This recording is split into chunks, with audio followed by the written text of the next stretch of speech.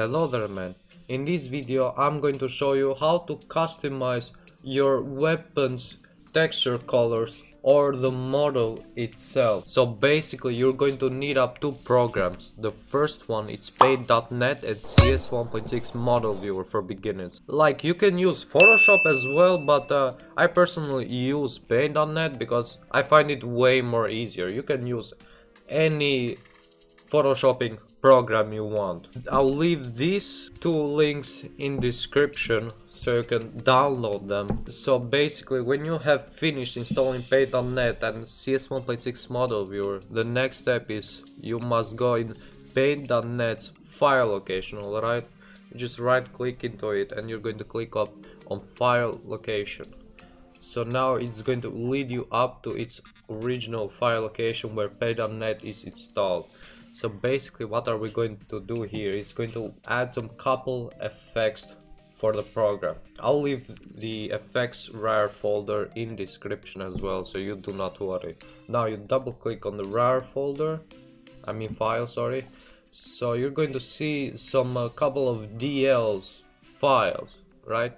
And you're going to click up on effects, and this is where you're going to add up every single thing. And of course you can do replace, so the effects can be added. Now we're going to bring up the weapon, which I'm going to customize, right? So yeah, this is the weapon. I have not made the weapon, but I'm going to customize the textures of it. So yeah, now in your weapon you might see more parts of the weapon like being split up, like scope, grip of it, you name it. For my weapon I have only one, so I'm going to make it very easy. So the next thing to do is you must export the texture in your desktop and make sure the format of it it's only BMP. Now file name you can name it however you want, but I just go with one because no man, I just go with it. Now make sure you close it so it does not crash like mine, man, because I don't know, this is an old program after all, so what do you expect? Now what you're going to do is you're going to open up the Paint.net program and we're going to start up the real deal in here. Now we're going to add it.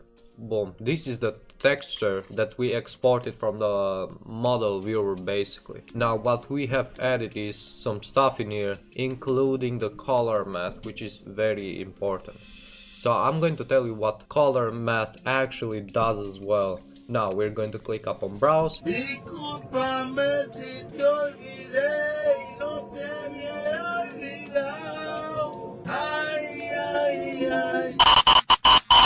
So basically what it does is it copies the original color of the gold BMP model and it extracts to your customized weapons like model, you know, it only the color, not the texture. As you can see on where my cursor is, this is the actual texture of the gold BMP, alright?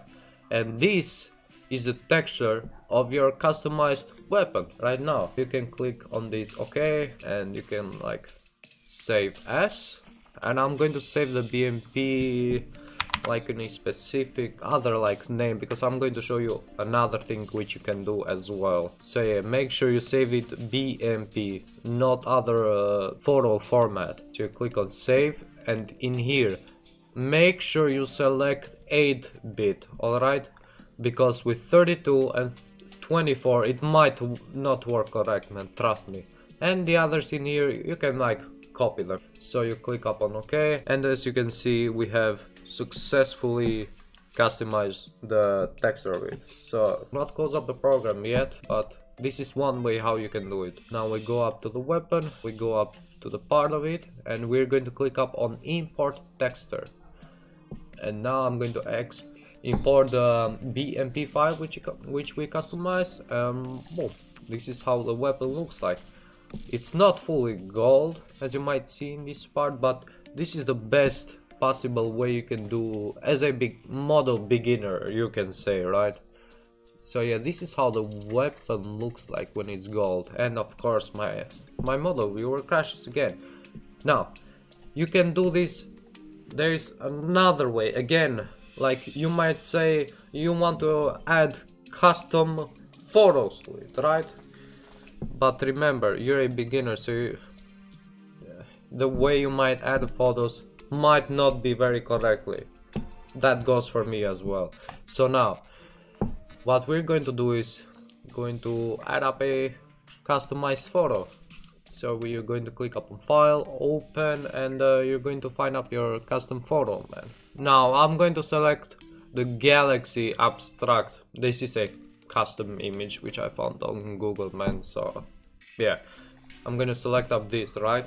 As you can see, the photo in here, it's not formatted BMP. So now you might click on it, copy, and you go on here, you click paste, like Control C and Control V, easy.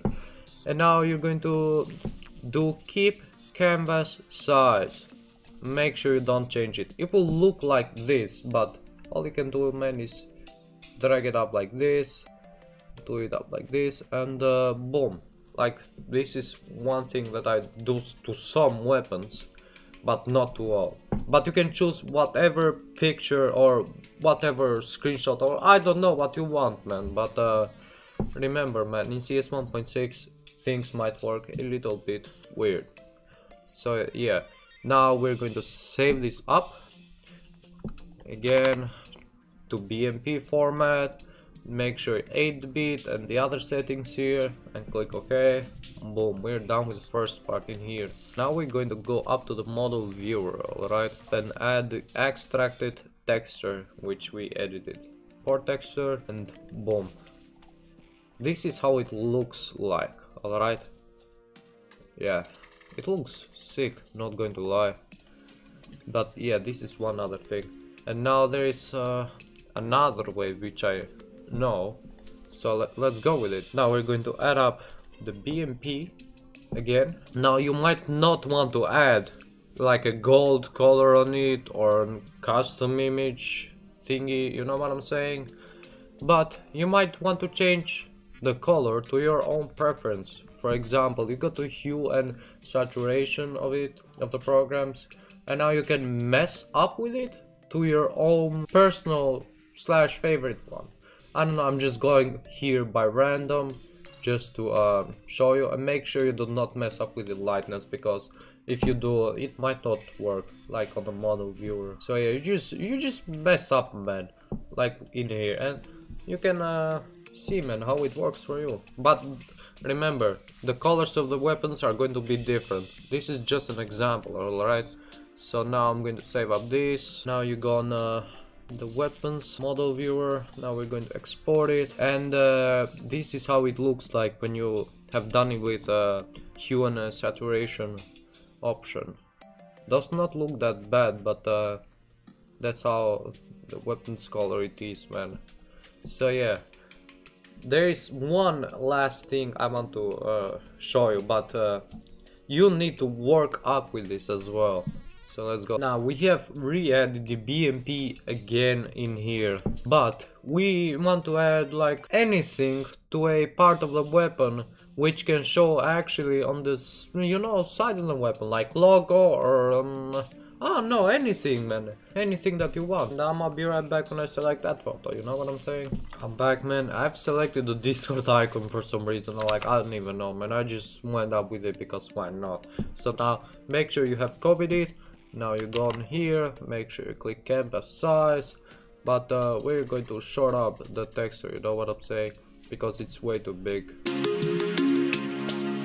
Now I'm going to place it up somewhere here to see where in actual place of the weapon this is going to appear, you know what I'm saying. For example, I'm going to place it up here. And finally, place the Swans family. Now as you can see, the Discord logo appeared here, but you can work on it to add it like over here, or I don't even know, man, like what place you want or something. Alright, so that was it, man. This is all the ways I know how to customize models in general. So if you enjoyed this video, man, make sure you watch some previous ones as well. So see you on another CS 1.6 video, man. Peace. My vagina.